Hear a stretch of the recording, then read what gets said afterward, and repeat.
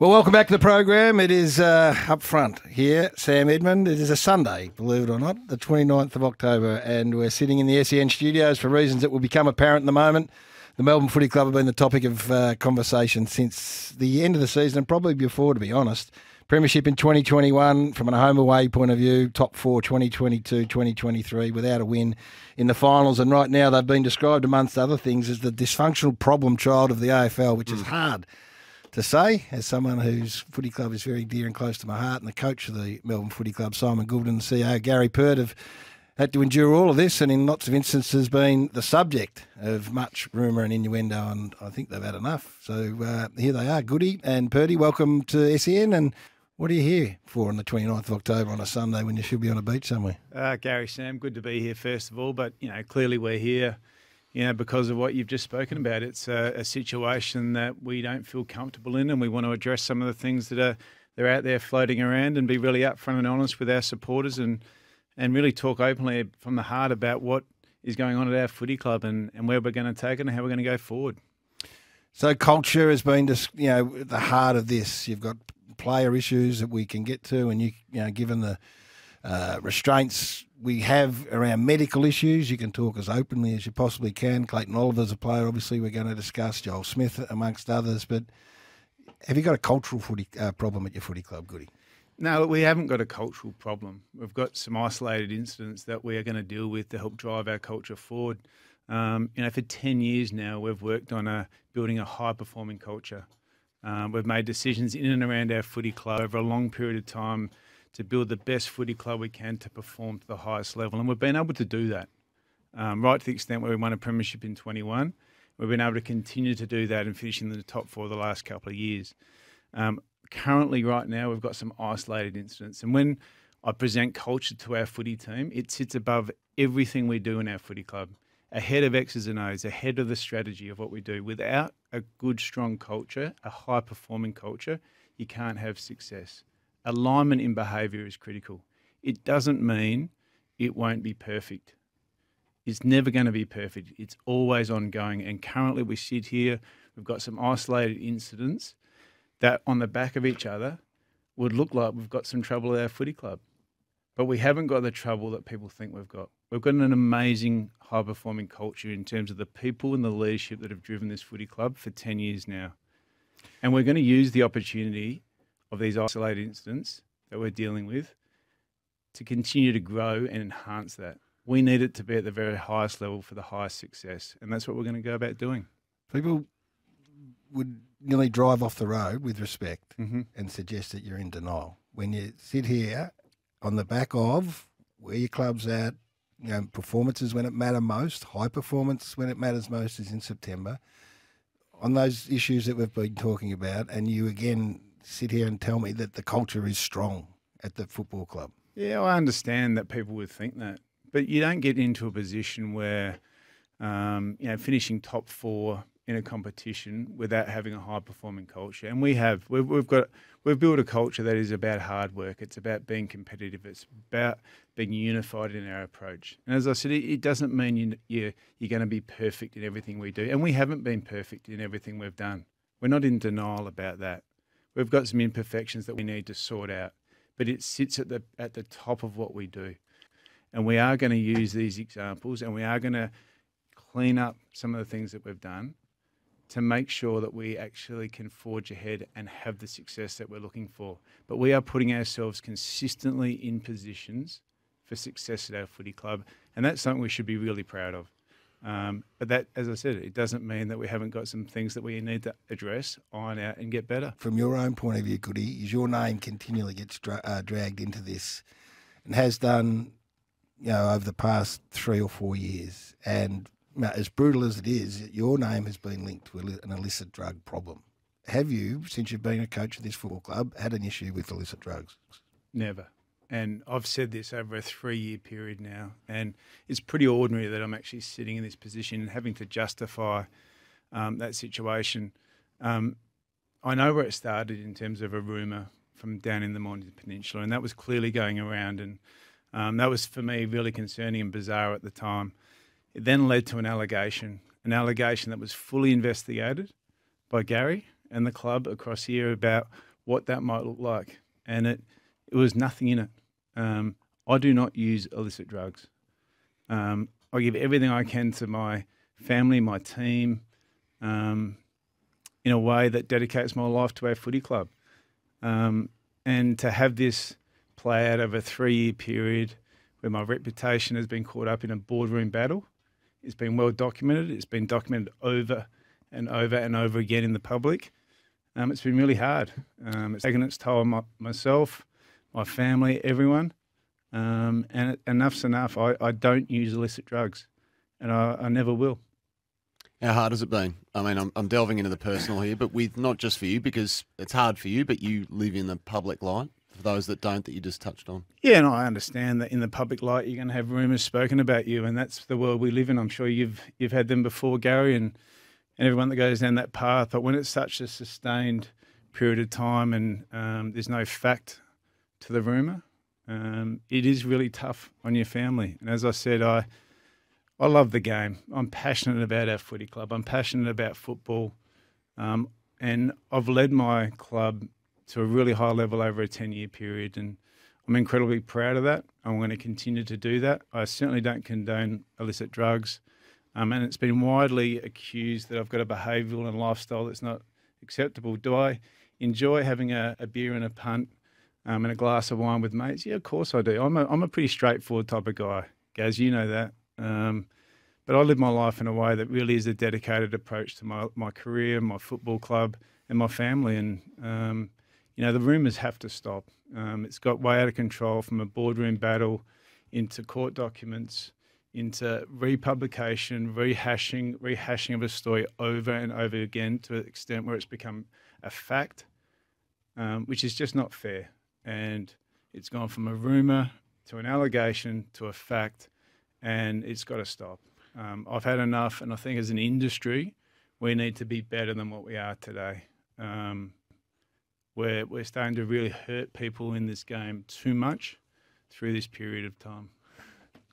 Documents have been circulated, reported on in the paper here in Melbourne, Perty, of which you've been attributed to saying, yes, we will look into this. Yes, we've had, again, I'm paraphrasing here, I can read it, refute it. You're comfortable with the whole process over the past 2 years in terms of, the behaviours and otherwise of your coach, investigated, as Simon has said, put it to bed in your own mind and not revisited it? I'm not comfortable. I'm disgusted, really, about what's played out over the last 3 years. 3 years ago, there was rumours going around like we have. We've all been in the industry a long time, and when rumours pop up, and I've done this at the club with other rumours as well, we check them out, we take them the full length to establish whether we have any issues. For 3 years now, I've been saying this has been fully investigated. Every single person that was actually spreading this rumour at the time I spoke to, and all of them said the same thing. Well, I'm only passing on what I got told by someone else, and so I'd go back through the chain and took it all the way back to what seemed to be where it started from. And the one or two people where it started from all said, we haven't referred to drugs. We were referring to the fact that Simon was down at the Mornington Peninsula at the Sorrento Hotel with some of our senior players. Now, they were living there at the time because we were training at Casey Fields, and they were having a beer and a bet on the races at times, and that's literally where it got to. Now, I've made it very clear publicly for 3 years, and I presented that to the board at the time when I said I'd investigate it. Glenn Bartlett, who was the head of the board, and the rest of the board signed off on that and accepted there was no further action required. There's been no new information. There's been no new people come forward, so nothing's changed in that period of time, and it's really been...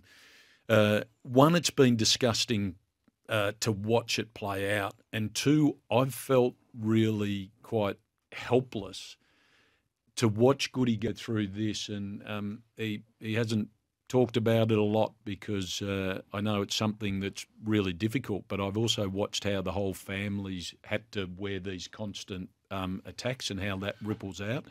So it is really something that's got to stop. There's been no facts, there's been no merit, there's been no substance to it at any stage. And like I said, I think we've all seen rumours in the industry at different times, and they might flare up for a week or two. I've never seen it carry on like this for 3 years. Is the former CEO Gil McLachlan added to this? And I'll quote from these reports, and you can tell me otherwise. He told Pert that it was the talk of the town. When you're boozing at the pub and betting with your playing group, 20-year-old blokes think that's odd. Coaches of amateur leagues wouldn't do that. He said a lot of club boards worried about who's going to take over, but stressed at Melbourne. So did he add to these problems?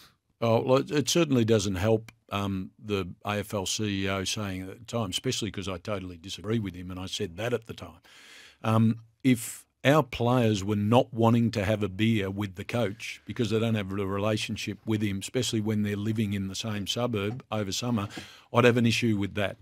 The fact that Simon's down, my biggest problem with Simon, I'll tell you right now, is he's too focused on his footy. He spends too much time on it. He just sits there, and all the coaches are the same. Their lives are obsessed with it.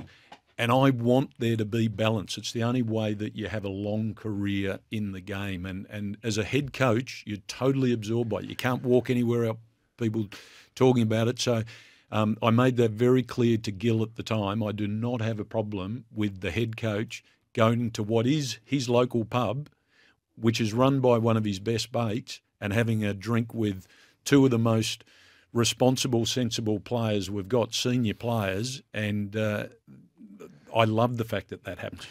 It's hard to talk about Goody because you're here, but you've come in because you want to put a stop to it, and we appreciate and respect that. And you've done that. And you did it 3 years ago, and you've done it again. When there are constant reports coming out, Purdy, via a particular newspaper, the questions need to be addressed. So did it ever get to a stage where you put a contingency place in, scenario? I think it was called scenario planning, yeah, for the removal or replacement of Simon Goodwin as senior coach? So what comes out it would be standard practice, which is at any particular stage the governance of a club that we think of possibilities. And it was a very simple conversation, which was if we have a problem with a senior leader within the club, and it was raised at a board level confidentially to say, what if we did have a problem? And you go through the contingencies, that's good governance, and that would apply to anyone. The fact that there was no requirement for it because the investigation proved that there was no facts and no merit. It was just, it died and it was never ever talked about again. So contingency in the case of you do your investigation, there needs to be something addressed. You've done your investigation, no corroborating evidence, no evidence whatsoever, so not needed. And that was agreed to and signed off by the board at the time, and nothing's changed in the last 3 years. So that's why it's so frustrating. And all the people, everyone knows the third parties that have been driving this for 3 years, all of them for 3 years have been very aware that there's no substance and fact in this whatsoever, and they continue to drive it. Simon, we spoke about illicit drugs broadly pertaining to you, an individual at your football club who's well known to everyone. His name's Clayton Oliver. He's got a long and lucrative contract ahead of him. Can I ask you pointedly, does Clayton Oliver have an illicit substance problem? Clayton Oliver's got some personal challenges, and that's the best way we can describe it. It's a very complex situation that we've got going on with Clayton, and clearly those challenges have been ongoing for multiple years. This is something that hasn't just reared its head in recent times. This is something that's been ongoing for our footy club and ongoing for our team for a number of years, and we're working incredibly closely with Clayton right now and building the best people around him and care around him to deal with his complex personal issues. But what Clayton needs to be really clear on is that we now have some minimum standards of behaviour that we want him to adhere to. And if he can't come along with our culture, there will be some consequences that come with that. And we need to be in a position where we can drive our high-performance culture. And Clayton's a big part of that. And he'll either come with us because it's teams that have great behaviour, great clarity on what's expected, great behaviours, ultimately have success. And there's no individual that sits above that. And we're going to build that around Clayton. So if these personal challenges have been ongoing over 2 to 3 years, as you say, why has it seemingly come to a head in 2023?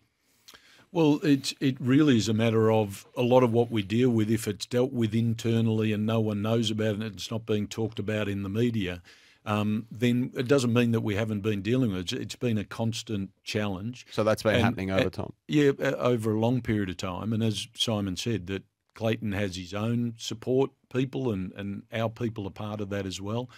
But it really does come down to the very first question that Garry asked, which is, do we have a cultural problem? And people have got to understand what culture's about. So that's what we're dealing with now. Is we're dealing with isolated behavioural issues where individuals are being held to account. And when you have a cultural issue, that's about, do you have the leaders and do you have the leadership programs and do you have the standards and disciplines and do you have the accountability?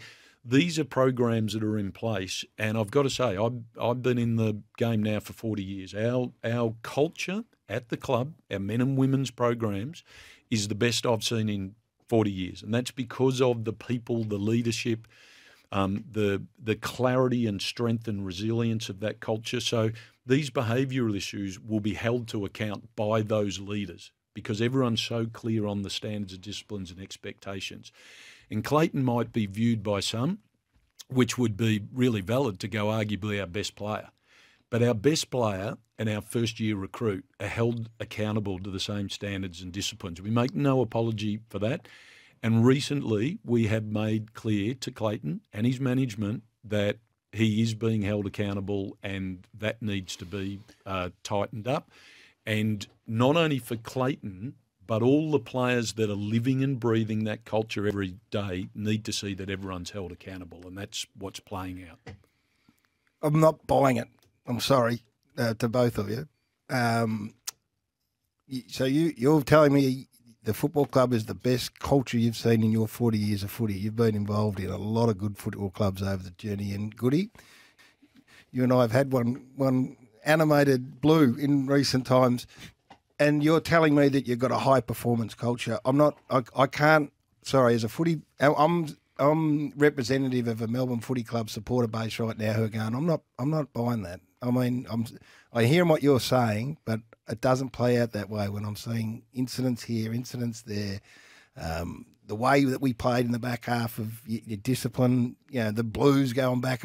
So all of these add up to me as not a 40-year best standard culture. I'm sorry. You can try and convince me otherwise, but I'm not having it. Well, I'm not trying to convince you, and I know that the supporters don't like seeing our players in the media like this, as we don't. And there'll be a certain percentage that'll say, I don't buy into it, and that's because they don't understand how a football club works and a high-performance environment works. I think I do. Yeah, but when we're looking at this and we're going, particular behaviours are all being lumped in when they're completely unrelated. And you know what? It's just a cop-out to actually say individual behaviours are a result of Max Gawn, Jack Viney, Christian Petrarca, Jake Lever, Alex Neil-Bullen, who are our leadership team that have built that culture. They've built the standards and disciplines. They've held players accountable, including themselves, for the last 3 or 4 years that you guys don't know about in the media, but they're holding each other accountable, and that's what's driven the performance. So there's two parts to this. There's a commitment to excellence and performance on field, and there's living the values and standards and behaviours. So these guys, when we lump it into the culture, we're saying these guys are failing, and I don't cop that, because you know what else it does in a high-performance environment? It lets the individuals off the hook that aren't living the standards and disciplines. No, I accept that. And I'm not directing that at Max and those leaders because I know what they do. But we fly together and we fall together. No. But you are, because when you say we have a cultural issue, you're talking about Alan Richardson. You're talking about Simon Goodwin, who are two of, if not the best cultural leaders that I've worked with. They are obsessed about our culture. Over the top of, we're not going to win a premiership by having superstars in every position. We're going to win it because of our line culture, and that's driven by Goody every single day. I've never seen a coach drive the standards and disciplines and the values and the culture like Goody. Never ever seen it. Would just be far in excess of any other coach, and Alan Richardson's the same. So when you put a question mark on the culture, you put a question mark on Goody and Richo and Max and Jack and all those players, and I don't cop that that's fair enough. I look at the decisions that are being made, and I've got more detail, obviously, on the decisions that are being made, and I go, those individuals are accountable and they've got to deal with it. Some of them may be for a long period of time, the decisions they're making. I appreciate that. And I admire the fact that you go into bat, and you're here. But I then go, well, this is a team capable of more, and this is a team who have got to a situation and put themselves in contention and not been able to finish. And maybe it is only, Purdy, maybe it is only 1%. Maybe it is only 2 or 3 or 4% of cultural strength that hasn't been able to get this footy club to where they need to be. And I know people do that, and we left ourselves open to that, right? Because we haven't won finals over the last 2 years. Right.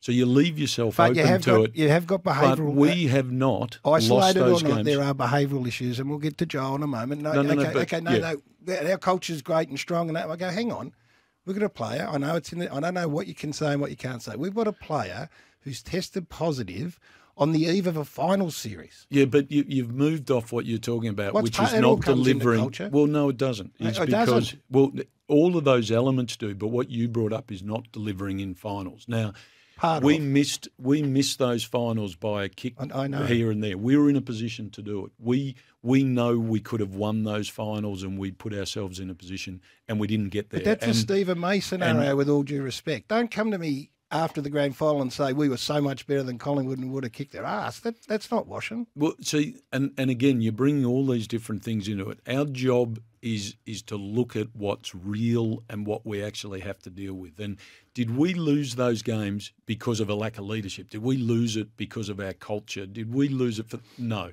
right? We accept that finals, we love finals because it's not about who the best team is. It's the best team on the day. And we look at Collingwood, we look at Carlton, and they got it done on the day. We put ourselves into a position for the third year in a row. This is a team that has been in the top 8 every single round for 3 years, been in the top 4 for 3 years running, won a premiership in recent times. We've recently this year just won the McClellan Trophy, which is a trophy designed by the AFL to go, this is the best performing club in the competition. Yes. If it was running for the last 3 years, we would have won it the last 3 years. So do you win those things? I go back without actually having strong leaders and cultures in both our men's and women's program that is aligned from the board through myself, through Ellen and Simon, and through our player leadership. You do not win those things. You do not have sustained success. Now, if we had have kicked a goal in the last quarter here, or if we didn't drop a mark in the second quarter, that's the game day. You've got to deliver on the day, but that's not a cultural issue. If Cozzy Pickett hadn't done this, and if he hadn't given, I can go back to all those isolated. That's right. So they might be the elements of within what we stand for as a footy club, and what we stand for right now is good enough up to a point. Yeah. And if we have and up to a point, it's been great, but it hasn't got to where we need it to be. No, we've got a cultural issue. If when players don't behave, it's because they don't understand or they're not clear, or that we don't hold them account, then we've got a cultural issue. And our players understand and think of the recent publicity about the behaviour of players. They fully understand they're stepping outside our standards and disciplines, and they fully understand and have felt it, the accountability from our football department leadership group, and that'll continue. And so time will tell. That's why it's a behavioural issue. And time has told. The last 3 years has told and shown. To a point. We're sick and tired. Well, winning a premiership in the last 3 years is not. No. I'm an advocate for a statue. Don't because of what Simon's delivered. But that doesn't say let's put that in the bank and therefore all is good in the world. No, quite the opposite. And I'm enjoying the debate. And just to back, culture's ongoing. So we got to keep making sure we work on it weekly, monthly, all the time to get to where we're going to. And you're right, it could be the difference between the next premiership at the Melbourne Footy Club. We need to look at it and say, what are some of the things we need to do, whether it be strategic, culturally, the way we train, to take ourselves to the next level. But we have to get yourself in a position, you've got to have a strong culture, and we have that, to take it to the next level. And once you get that ultimate success, you get all the praise for your culture possible, whether it be Richmond through their era about their unity and their connection, whether it be Melbourne in 21 with their selflessness, whether it be Collingwood this year around their inclusiveness and their people and their ability to all buy into certain things. You get that ultimate credit under the ultimate success. You don't win, there's always criticism. Yeah. There's always things that aren't quite right, and there's always opportunities that sit within it to go, hang on, we can actually go to another level here, and that's our challenge. So with all that in mind, can we go back specifically to Clayton for a second? In hindsight, did you protect him too much? Can you help us understand? I asked that knowing that there may have been external advice to do exactly that, but can you help the listeners understand what the personal challenges mean? How has it got to this position, and did you protect him too much looking back? I reckon it's a really good question, and it's one that we've been thinking about, and we've been talking to people within his support team. And the reality is, like I said, this has been going over a long period of time, and we've tried and continue to all different ways of supporting him at different times. And from an element of tough love, because it is like a big family in a lot of ways. I mean, Goody's relationship with Clary and so many of the other players, what they've been through together, you do care so much for them, and you're trying to do everything to give them every chance. And we're talking about a player that we can't ever forget, while he's been going through these personal challenges with us, he's also arguably in his first 150 games the most highest performing player in the history of the club. Mm. So we've done a lot right to allow him the support to play on field and to deal with the off field. But maybe right at the moment, a firmer, clearer, tough love approach based on expert advice coming through is more appropriate for where we're at right now, and I think it's important for the entire player group to see that as well. At any stage, did you talk about trading Clayton Oliver? No, we didn't consider trading Clayton Oliver. It came up as a period of time where we were working with Clayton to really buy into the behaviours that we're looking for from him, and it all culminated at once. And that's why the club didn't speak for 2 or 3 days. There were these rumours going around about trade, but we were wanting to get a real clear commitment from Clayton that he was prepared to do the work, to buy into the standards and the behaviours and the minimum things that we were looking for, and to really want to be a part of the Melbourne Footy Club. And in the end, he did. He wanted to be a part of where we're going, and we're going to work with him to do that. So that's why it played out that way. But we weren't in a position where we wanted to trade Clayton Oliver. But since that buy-in, he's obviously had a hospital episode. So is it a day-to-day? Is it a week-to-week proposition with Clayton? I mean, can you sit here and make any sort of guarantees about next year, about the next 6 years after that? And again, we communicated to our supporters what actually happened with him going to hospital, and that was reflective of the challenges that we deal with him. But it certainly wasn't reflective of a lot of the comment that was in the media or rumours that was out there. Quite the opposite. So hopefully we clarified that. But is that a reflection of some of the challenges we have? Yes, it is. So we just get back to Max, for instance, and Jack and Christian, and the Neil Bullens, who we love and got great respect for. How difficult is it for them then when you've got a situation like Clayton or others where they've got to stand up and set a standard and drive a standard as a leader? I'm thinking, right, back in the day, you're captain of your footy club and you're going, this is what we are, this is where we're going to be, and this is what we stand for. And then, the best player, the generational talent, the best players 150 years, for whatever reason, can't meet that standard. Whether they and I appreciate the medical complexity. So this is not an issue that people think it is. Maybe part of, I'm not sure. But how can you stand up there and drive that standard and say this and this and this, and then if one can't quite get there, how do you deal with that then as a leader? And I think that's what's the shift that's going to be taking place, is these guys are driving such a high-performing culture. These guys buy in and drive it and role model what we're looking for to a really high level. And right now, they're second-guessing themselves. They've got all the external noise going on around our footy club, around poor culture and what do we stand for, and that they deep down they know what we stand for. But this gives them an opportunity to really re-establish this. We want to be clear about what we stand for, and we don't want to sit here. I don't need to sit here and convince you, Garry, and talk to you. We want to show you. We want to bring our supporters on the journey with you. We're going to open up our footy club to our supporters, open up to the media, and show you, and so people can see the type of footy club that we are and that we want to be moving forward. And that's our opportunity that sits in front of us for myself, for Max, for Jack, for Alex, for Angus, for Christian, for everyone to come in, welcome you into our footy club and actually show you. We don't want to talk about it. I don't want to sit here and have to convince you that we've got a good culture. I actually want to show you. And that starts when? Well, it started right now. That's why we're sitting here today. Right. You know, we want to open ourselves up. Right. We want to be really clear about where we're at, be honest, and come and show you and take you on a journey. I don't want to sit here and talk to you and convince you. I'm not going to be able to do that. All right? We need to show you. And the way we'll show you is through bringing you on that journey with us. And Garry, I take it back, these are the exact same guys that after 2020 said enough's enough and we're going to hold ourselves accountable. We're going to hold the other players accountable. We're going to build a new culture and program, and we're going to commit it a different. These are the exact same players, Yep.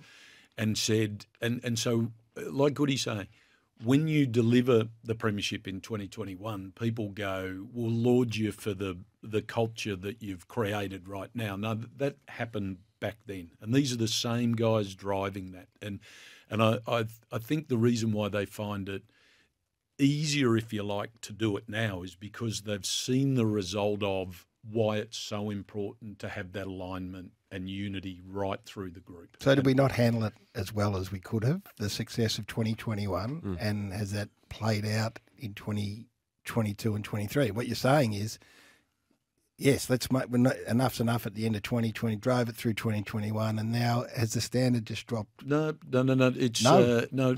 Culture's not an endpoint. It's a daily thing to keep in alignment. So it is. So this same group has now got a different playing group. We're in a different dynamic.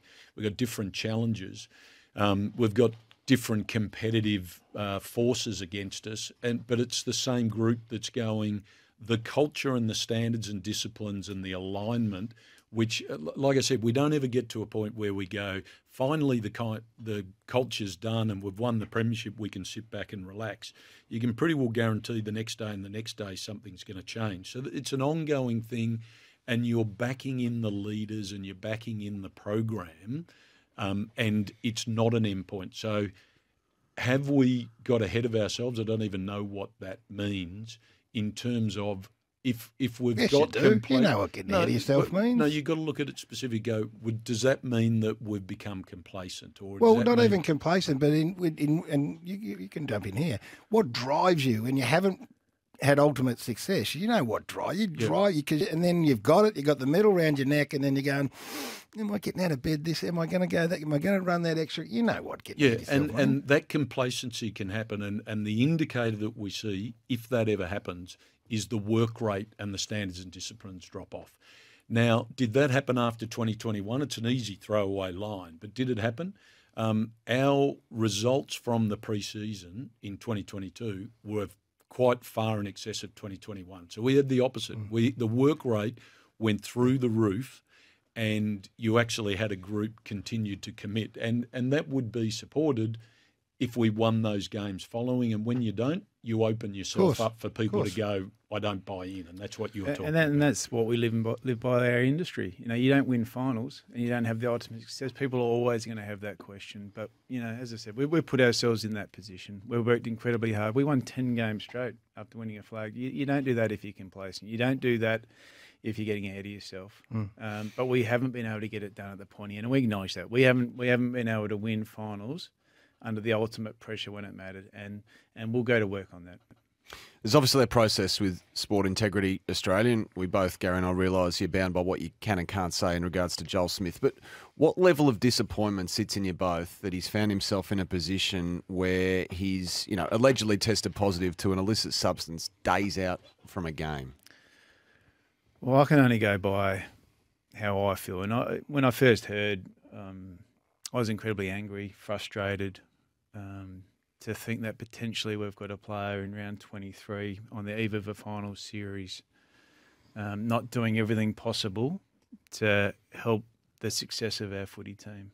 And I can only imagine that same feeling would be permeating through our supporter base. And I haven't spoken to Joel. I'm going to let the process play out. Why is that? Because I've got a level of anger and frustration towards it. There are the right people that are talking to Joel. from a welfare perspective and working really closely with him around that.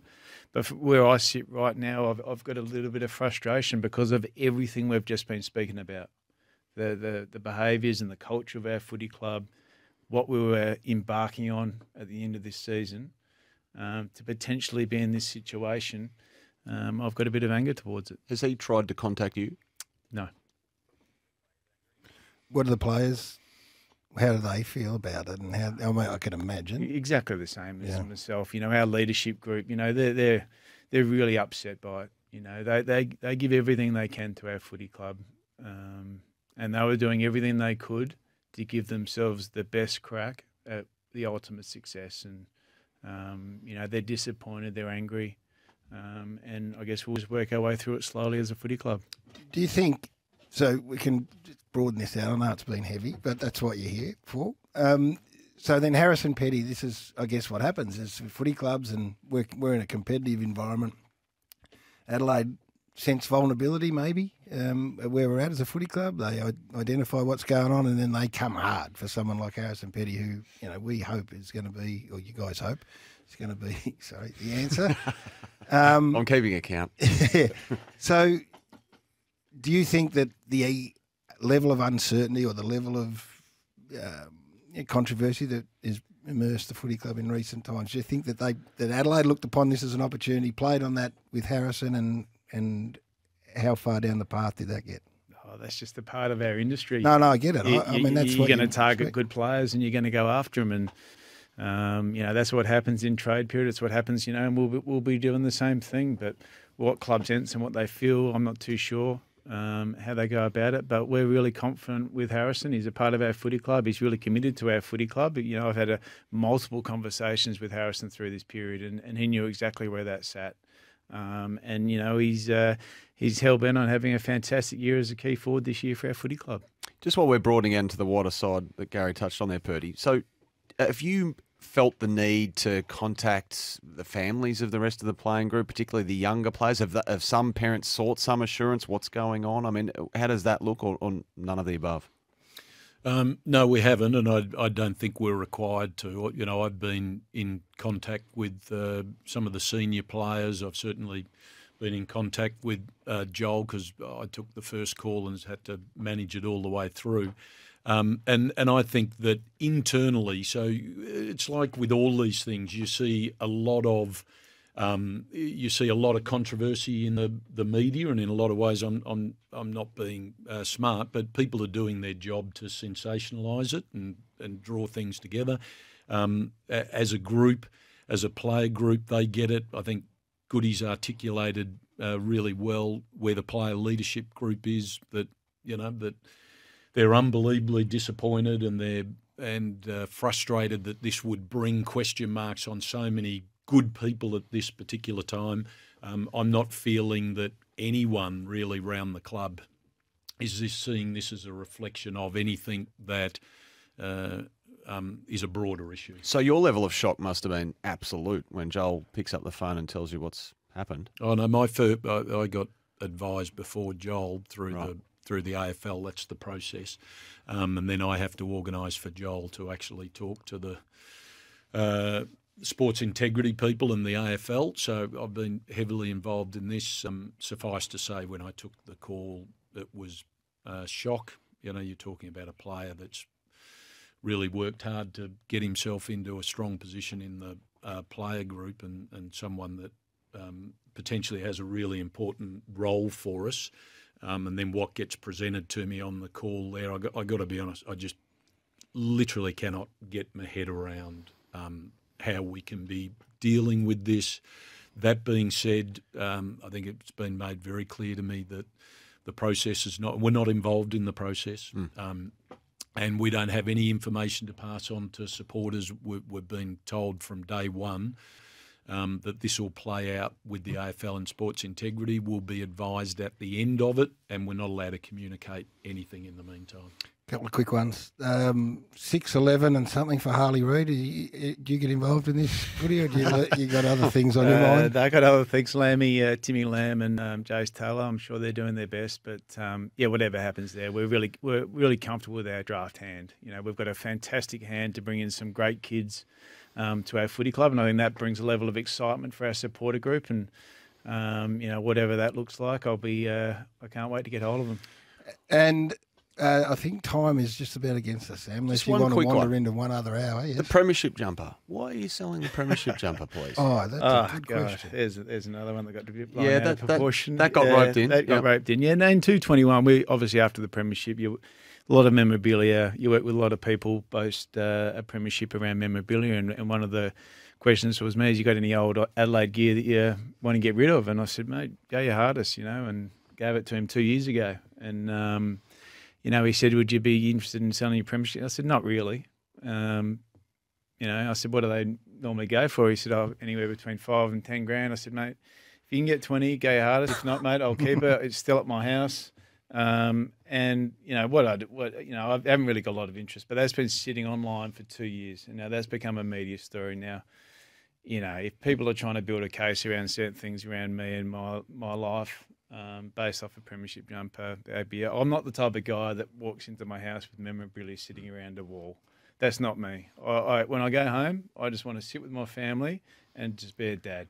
And I don't want to be a footy star. I've seen your artwork too. I mean, there'd be no place for that jumper, to be honest. You have to. So people would wonder why you're doing this on a Sunday. Goody, you got back from your holiday late last night, and you're off to New Zealand for some personal development stuff with the All Blacks. I think is that tomorrow.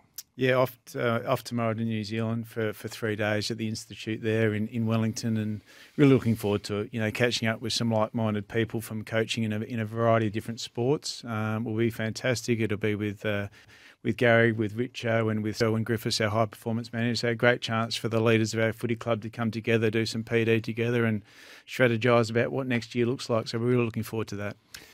Last message for the Melbourne supporters, I think, you're talking to mostly this morning, but for the broader footy community, have you got a message to leave you with?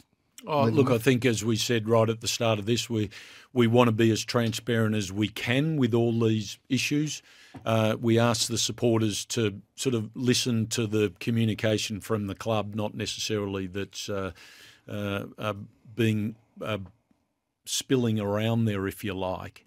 And there's so many good things happening at the club, and I think we just got to stay focused on that. It's easy to be distracted, but as leaders, we look at each one of those scenarios and go, do we have broader issues, or are we dealing with player behaviour issues, and they need to be dealt as that, and that's how we're moving forward. You're not going to have to save anyone's life over in New Zealand as well. I mean, there was one bit of good press. Yeah, that was one bit of good press, and it's amazing how something get blown out of proportion. I don't think I saved his life.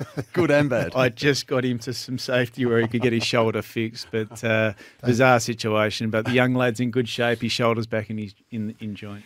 Good to hear. As I said off the top, 29th of October is probably not what you'd want to be doing at this time of the year, but I think it's important that you speak to it, and we appreciate you both coming in. Yeah. Thanks, guys. Thanks for having us.